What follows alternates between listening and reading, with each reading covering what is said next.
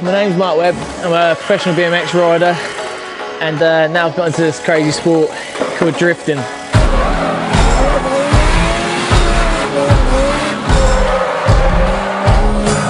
think there's a lot of similarities with doing freestyle BMX and drifting.